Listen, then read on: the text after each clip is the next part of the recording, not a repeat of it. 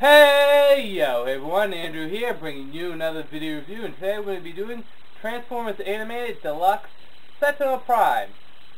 A little information about Sentinel Prime. Sentinel is a complete, utter prick. Total jerk. Asshole. Your stereotypical jock. And I love him for it.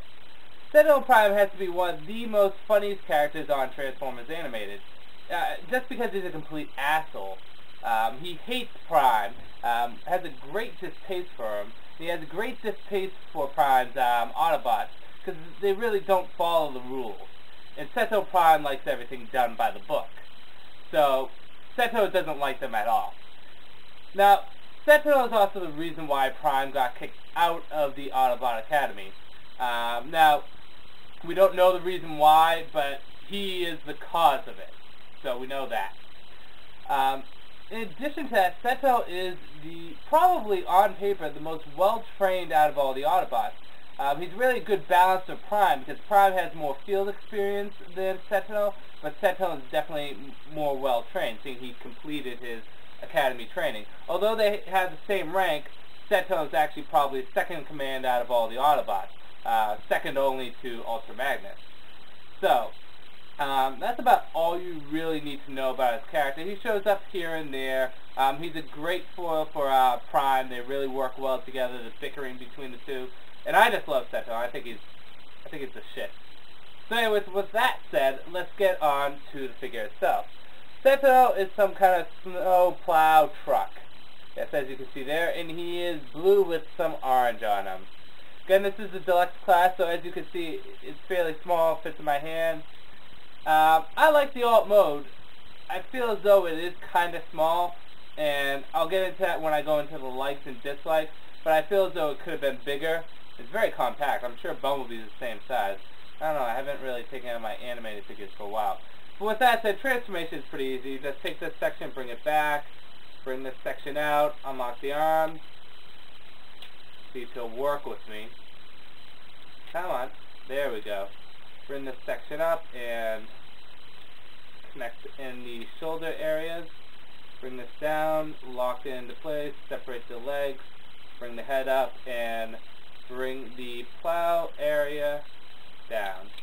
And that is Sentinel fully transformed in his robot mode. Take a look at that. Now let's get out of the way right now. Yes, he does look like the Tick, and yes, he is voiced by the same voice actor. Okay, it's out of the way. Nothing you guys shouldn't already know. The articulation is good. All the what is it called? All the animated figures have great articulation, so he's going to be able to do some gnarly poses. He does come with some weapons. Comes with his Energon lance right there, or energy lance, probably Energon. And they like that word. And his spiked Energon shield, which I like the shields in the show, but it kind of looks crappy in this. Very small. It would have been nice if it was bigger, make it really diesel and badass. You can put these weapons together when he's in alt mode and have them connected onto his alt mode, but it just looks kind of stupid, and I put them off to the side. So yeah, I mean, they're okay for weapons. Again, I would have liked to see the shield bigger. Not too keen on the lance, but whatever. Whatever. Anyways, with that said, let's go into the good, the bad, and whether or not you should get it. Well, the good is it's actually a really nice figure. It has good posability. It looks like Sentinel. It's a little bit more blocky. It's not as smooth as he usually is. In the show, he's a little bit more smooth. But on a whole, it's a very accurate Sentinel Prime figure. With that said, let's go into the bad. The bad is, again, the shield could have been bigger. Second of all, I think this figure would have done a whole lot better as a Voyager class. For scale reasons, but also you can also make it more of a, how should I say, detailed figure. You can put more into it.